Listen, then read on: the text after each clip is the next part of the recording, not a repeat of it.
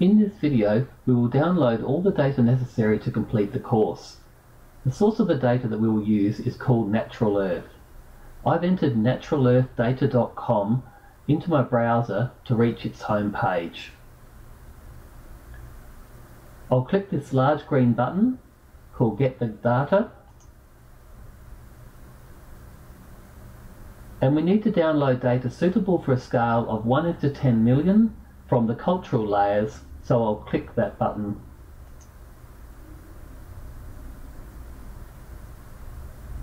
Under Admin 0 Countries, I'm going to click the Download Countries button, and if you're using Internet Explorer like I am, you click the Open button to start downloading the data.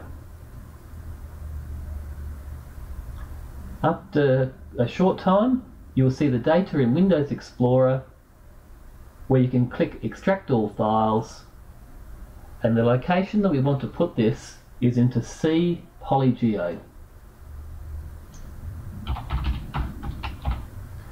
That folder will get created if it doesn't already exist, and you can use a different location if you wish, but that's just a place that I'll be describing the data.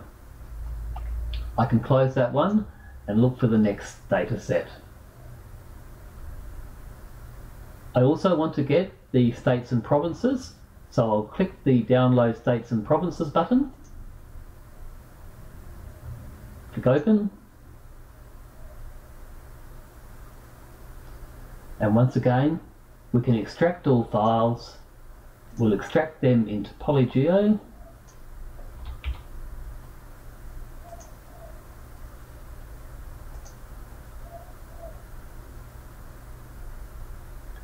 and we can move on to get the next data set. We'll get the populated places by clicking Download Populated Places button, open that up, click Extract All Files, place it into C Polygeo,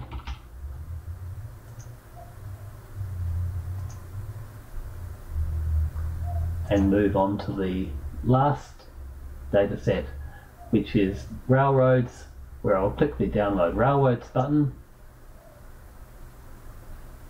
open it,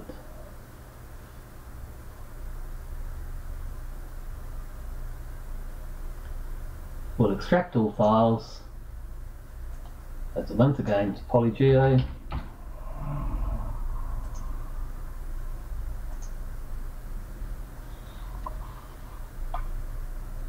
and we now have all the data downloaded. I'll minimize my browser, and I have ArcMap open here ready to look at the data. In the catalogue window, under Folder Connections, I'm going to connect to a folder, and the folder I'll connect to is under C Drive and Polygeo, which is where we just placed that data. After opening a new folder connection to C Polygeo, I'm going to right click on the country shapefile, open its item description, and preview its geography. I'll leave that window open, and I'll click on the States and Provinces shapefile to update that with all the boundaries of the various states and provinces in the different countries. The populated places is a point feature class, and then the railroads are lines. Let's leave ArcMap open in readiness for the next video.